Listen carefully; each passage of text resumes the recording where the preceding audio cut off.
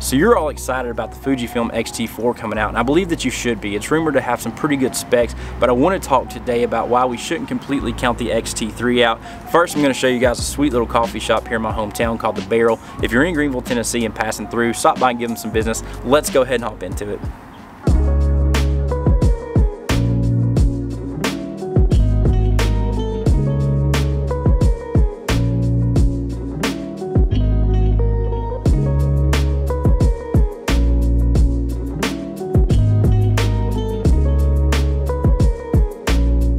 Alright guys, so like we talked, the Fuji X-T4 is rumored to have some pretty good specs. It's rumored to have the 6K at 60 FPS, it's going to have IBIS, a better battery, a better EVF, a little bit bigger body that's easier to hold onto, and all that's fine and dandy, but I want to remind you how great the X-T3 has been to me and why I believe that it's going to be a great option still with the X-T4 out. Number one, the reason I believe that we shouldn't completely desert the X-T3 is the fact that this thing is still shooting 4K 10-bit internally, which whenever it came out was unheard of for a body this small. Guys, the 4K coming out of this is beautiful. I've used it not very often because my machine can't edit it very well, but whenever I have, it's delivered results. The colors are great, and that's one thing that Fuji is going to continue to do even with the X-T4s. They're going to have good colors. The second reason I believe that we shouldn't completely desert the X-T3 is even though it doesn't have IBIS, which the X-T4 is supposedly going to have, we still have the OIS of the lenses from Fuji, which are great.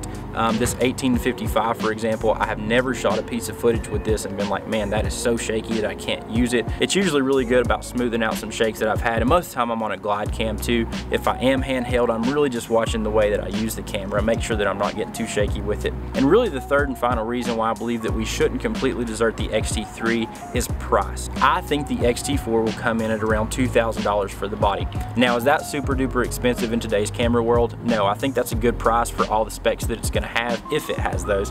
However, what I saw on Black Friday of 2019 was the X-T3 body alone got down to about $1,300 US. $1,300 is an absolute steal for this camera. I know whenever I bought it new, the body alone was about $1,600 US, which was still a great deal. However, I think that with the X-T4 coming out and it going to be around the $2,000 mark, it's going to drive the price of the X-T3 down to probably about the $1,000 mark.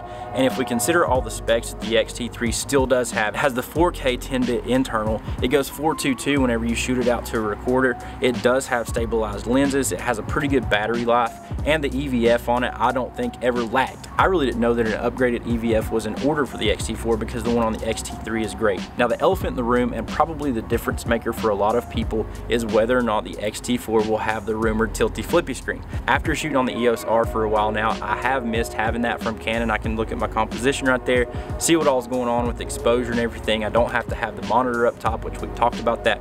However, if it does not have the tilty flippy screen, I think that that would be the decision maker for me, and also should help you as well. Would you rather spend $2,000 for 6K that you're probably not going to be able to use, or would you rather spend $1,000 for a monster camera?